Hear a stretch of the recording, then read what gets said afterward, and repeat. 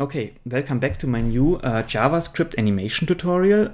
In the previous video, I explained how you can create a very simple animation just with an object moving from one corner of your canvas to the other one, which is not very spectacular, of course.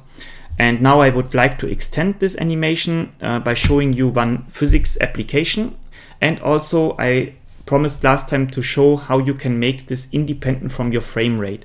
This is very important because maybe you just have some program running in the background which occupies your CPU, or maybe your system is overall not very fast, and then it can be that here and there some frames are skipped, and when you only rely on the frame rate, of course, then this might cause some severe problems in your animation. Like in real life, we have to make sure that the distance between the different frames are constant.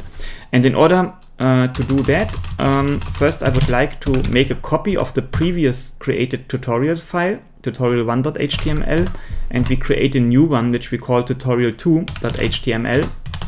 And again, we can open this in any text editor whatsoever you like. Here we included last time this argument timestamp, which gives you basically a variable which we have not used at that time. And this is the timestamp in millisecond. And now we want to use that. But before we can actually do that, we first have to define a few global variables. And let's suppose the first one we call old timestamp. And this have to be set to 0 as an initial value, of course. And then we can also create another variable which we call maybe seconds passed. And this gives you then the number of seconds that passed between each frame. And maybe we can shift this up to make it more uniform.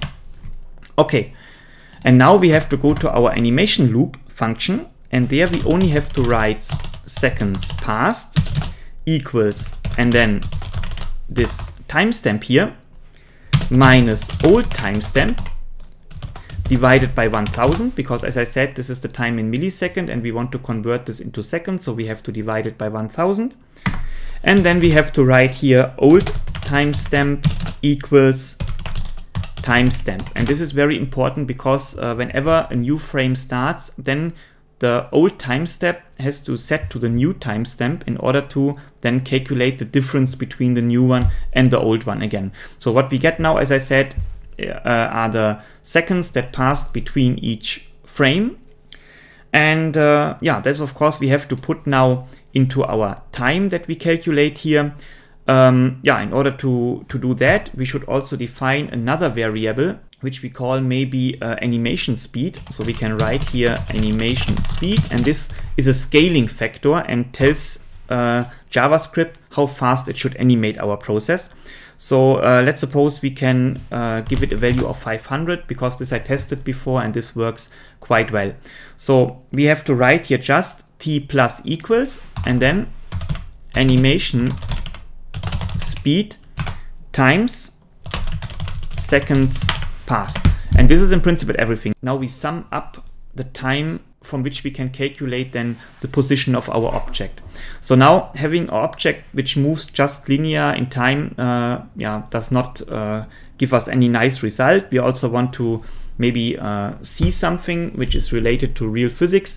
So I was thinking we can extend our animation to an object that moves in the gravitational field of the Earth. So let's suppose you have the ball and you throw it under a specific angle, then you get this projectile motion of the ball, and after a certain amount of time it hits the ground again. And this we can now actually simulate. So in order to do that, we can go to our variable, which we t for the time, which we initialized with 0. And then we can define a few more variables related to that. So maybe we can define a start position where our ball should start. And of course, this has to be in the pixel space. So let's suppose it should start at x0 equal to 0 and y0 should be equal to canvas height. So because the coordinate 0, 0 is on the upper left corner, the origin of our coordinate system. And due to this reason, when we set y0 equal to canvas height, it will start now in the lower left corner of our canvas. Okay, and then we should also define the variables x, which should be which should get x0 as an initial value, and the variable 0, which should get y0 as an initial value. These are then the coordinates which will change in time. And yeah, then we can also define an angle under which our ball will be thrown. So I think 45 degree is reasonable somehow. And then we should also define speed with which we throw our ball. And I found out that if we define this as 0.5, then this seems to work quite well. However, because we have a motion in the gravitational field of the Earth, so we also have to define a g factor. And usually, as you know, this should be 10 meters per second square. However, now we are in the pixel space here, so I try to make some rough estimation how fast a ball should move in this canvas. So I defined here g as 0.005 pixels per square seconds, I think would be the unit then. But however, you can play a little bit with this around, and then you can see how actually the trajectory is changing when you exchange the value here with something else. Okay, now the only thing which we have to do in our update function, we have to actually calculate the x and y position of this variables that we defined here. The formulas you can find basically in Wikipedia, for example. It's just, or in any kind of physics books where mechanics and kinematics is covered. So you can actually take these formulas directly. And for the x coordinate, we will find out that we have to multiply the speed just times the cosine of, in this case, minus angle, because our coordinate system is now rotated basically. And the angle we have given here in degree, and we have to convert it into radian. So we have to multiply this with pi divided by 180. And then this we have to multiply with the time, t, and add our initial value x0, which is in this case 0, but in general we could also shift it to another position, so it's better to add our x0 here. And this cosine function comes also from the math package. Okay, and now we have to do the same for y, and this formula looks very similar, but however we have to use this 1/2 gt square correlation. So we have to write here 0.5 times g times t, and the minus sign is again omitted here because, as I said, the coordinate system is rotated. And then this we have to add here speed times math dot sine. Again, we take this math package minus angle times math dot pi divided by 180 times t plus y0. And in this case, it's important that we add this original coordinate y0. Okay, and then the only thing which we have to do, we have to change here coordinates of our ball, of our sphere, of our circle, whatever we call it. We have to insert here this x coordinate that we calculate, and here we have to insert our y coordinate that we calculate. And maybe we don't want to only draw the lines, maybe we also want to fill it to make it more visible. Yeah, and now actually we can check it. So we can open again, we can use again our Chromium browser to open it, tutorial2.html. And at the moment we cannot see anything. It means maybe I did some typing mistake somewhere.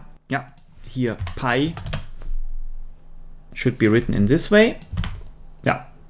And now it works. You can see the ball moving. However, I would like to increase the canvas size a little bit to make sure that we can see the full motion. And when we update now our website, then we can see here how the ball basically moves. And it should be very similar to a real ball which moves in the gravitational field of the Earth. So another thing which we can now play with is the animation speed. So as I said, we can make this, for example, smaller. Then we can see a very slow motion, how the ball moves, which is quite nice to get an idea and to make the trajectory basically visible. But of course, if you want to see how it works in real life, maybe we should even make it faster, so we can increase the speed to 1000. and then it goes quite fast. If you look very careful, then you can see sometimes some frames are actually skipped. This shows then how important it is to really stick to the actual time in seconds instead of using the frame rate. And this is basically everything what I want to show today. I hope you liked the video. If yes, please hit the like button. Please subscribe my channel if you have not done so far. And I would be happy if you stay tuned for my next videos which will come. And if it works for you, or if you have any further question, then please put it into the comment section. Yeah? And with this, I want to thank you very much, and hopefully see you soon.